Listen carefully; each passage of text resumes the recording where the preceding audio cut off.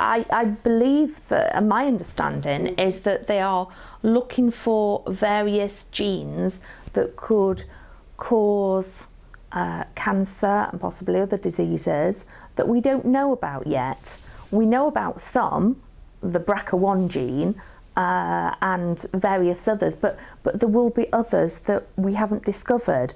And only by getting lots of people together and examining their blood or their DNA, we can find out what's the same in each of them, that's the common cause, if you like.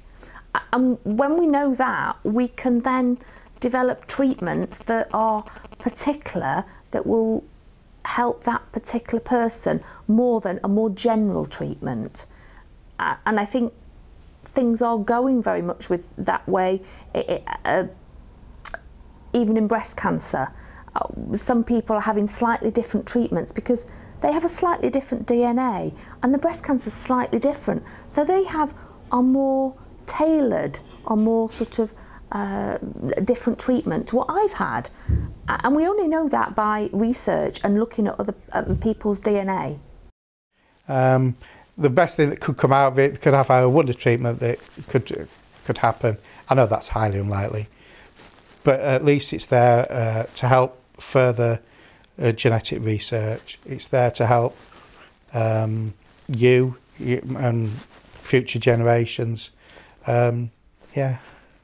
So thinking about the 100,000 Genomes Project, how did you become involved in that? How were you invited to take part? While I was waiting to go and have my pre-meds tests, I had a nurse come up to me and ask me if I would be interested in the Genome Project.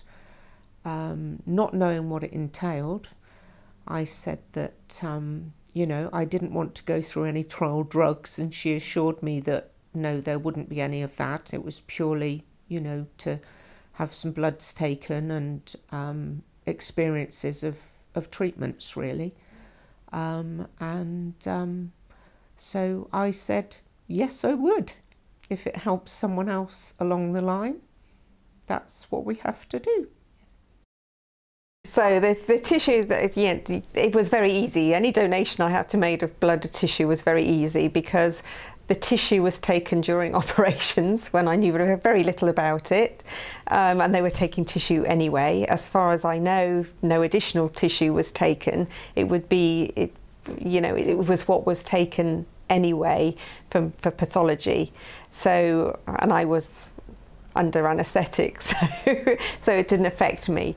It does state that results of the research will be used commercially, but again, that's what this is all about.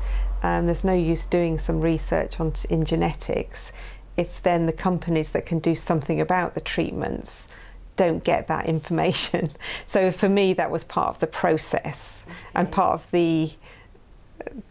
being involved and the purpose of the study. So I think if you consent to being part of the Genome Project, you have to realise that it will be used commercially, your information will be used, but as part of a group and anonymised, and one of the 100,000 people, rather than, you know, who I am, where I am, and okay. So would you say, did you have any worries about it? No, I didn't have any worries about how my information would be used.